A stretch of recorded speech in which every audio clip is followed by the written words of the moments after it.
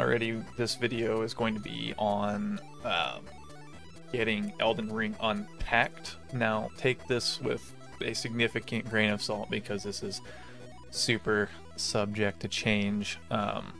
We will actually just take a look at it here on the server name modding Discord here from Meow here. All right.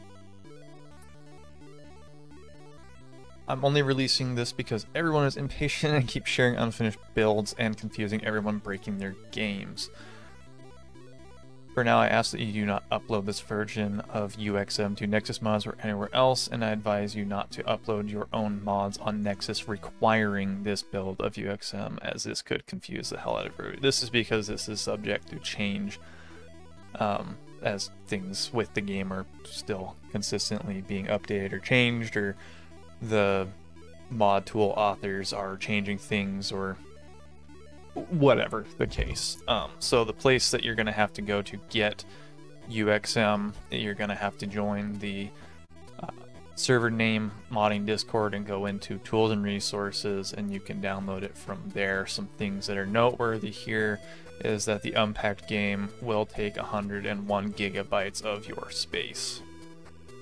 Also, obviously, do not attempt to run the game if you have it unpacked. Make sure you watch a video. I have a video on it. I'm sure there's plenty of videos or guides on how to turn off the anti-cheat before you load it with the loose parameters. That being said, you can go ahead and click to download that.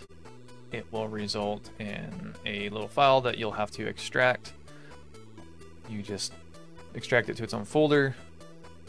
You can then run the exe, browse for your game executable. You'll find that under Elden Ring, game folder, and then executable. Click on that, get that all sorted, set for you.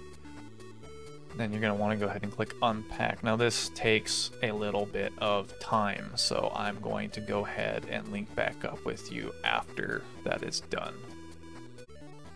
Okay, so when UXM is done extracting everything, it will just have the nice little green bar there for you. You can just go ahead and exit it out as I did there.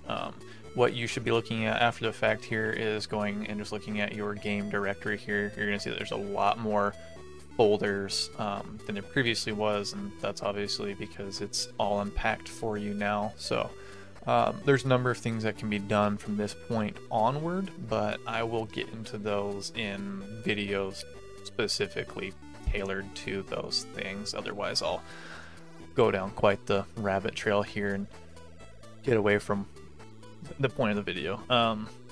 I will reiterate that this is subject to change, as modding tools and things like that are still very new for this, and I don't even believe that this is an official release for UXM, but you can use it. So I will update if that changes going forward, but for now, hopefully that is helpful for you, and then we can kind of get into other mods and other things going forward from here. So hope you enjoyed and hope it was helpful. Deuces.